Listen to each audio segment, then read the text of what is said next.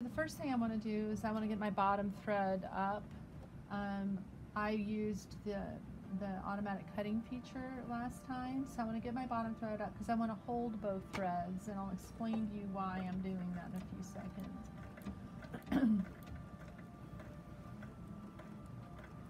I have this set to so slow, I probably will pick up the speed in a little bit here.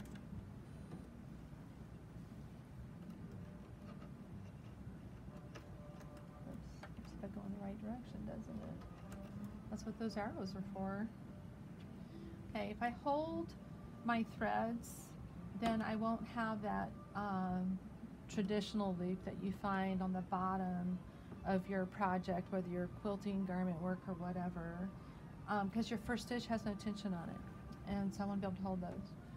Another thing I want to explain, this particular package of binding was a little bit off to begin with, and so you'll see a little bit of rippling in there, which means when they cut this in the factory, it wasn't perfectly on the bias, and I've run into that with this color for some reason, and I don't know why, but we should still be fine, so I'm not too worried about it. Okay, so I like to start right at one of my corners, and so I'm going to get my presser foot down, and I sew about a 1/16 of an inch inside that fold, and I like to do a little bit of a security stitch, and I'm going to speed her up a little bit. I do not pin, I do not clip. Talk about the walking foot. And the reason I don't pin or clip is because the fusible thread's holding this in place for me, so I really like that. And the walking foot. And the walking foot, yes, thank you for reminding me of that. So why am I using a walking foot? A walking foot has 3 moving parts. It has that engage with your feed dogs. Your feed dogs have 3 sections, a left section, a middle 3 sections, a left section, a middle section, and the far right section. This is a machine that has built-in dual feed. Built-in dual feed is wonderful for piecing, and the upper feed engages with the middle feed dog. But anytime you're actually working with a sandwich of fabric like in quilting, where you have your quilt top, a layer of batting and a backing, and binding especially, you want engagement with all of your feed dogs, the whole feed dogs section, so the left, the right, and the middle. So I always use a walking foot when I'm doing binding. If you don't have a walking foot, I recommend finding one. You can even buy them for antique sewing machines. So I'm stopping with the needle in a down position. It's an automatic setting on this particular machine. Many machines have that feature, but if not, just rotate your handle towards you so your needle is in the down position.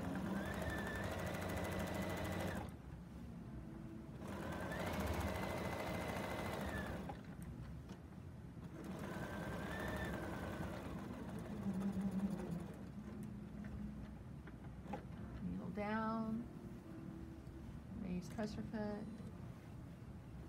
pivot, lower presser foot.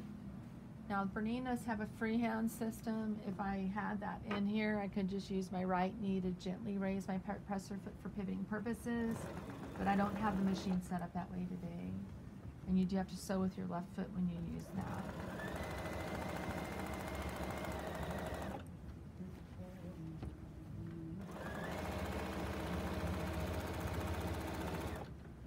For those of you that are Bernina owners, there actually is an edge foot attachment for your walking foot, and you could use that, and then you know you have a perfectly parallel top stitch seam on your binding.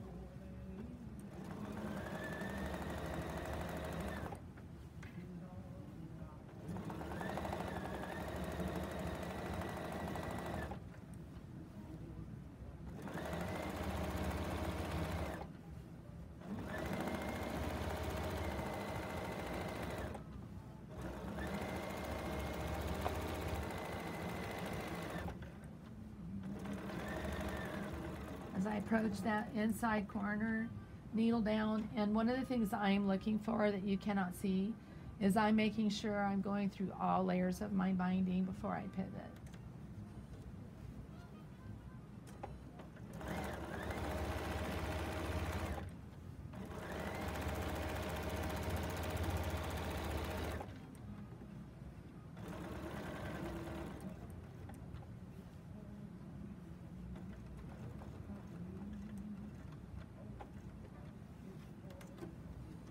Use presser foot, pivot, more presser foot, continue sewing.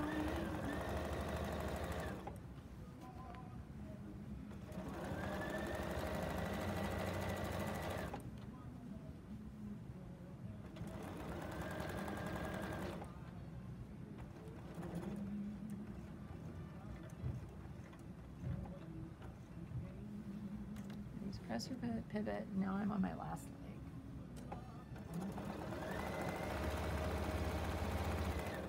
I really do suggest that when you start a new technique,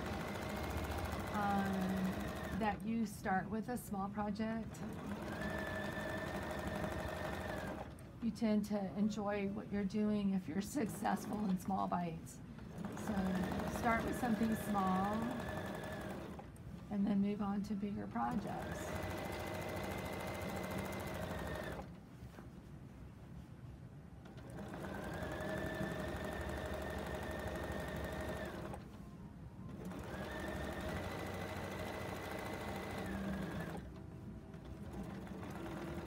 And as I approach the end here, I'm going to stop right at that fold, and I'm going to do just a tiny securing stitch.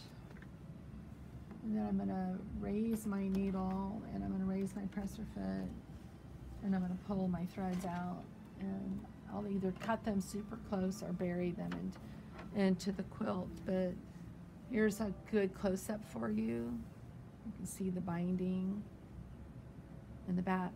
Now, one of the misunderstandings about attaching binding by machine is I've had many students and many customers say, oh, I can't attach my binding by machine, I can never get it right.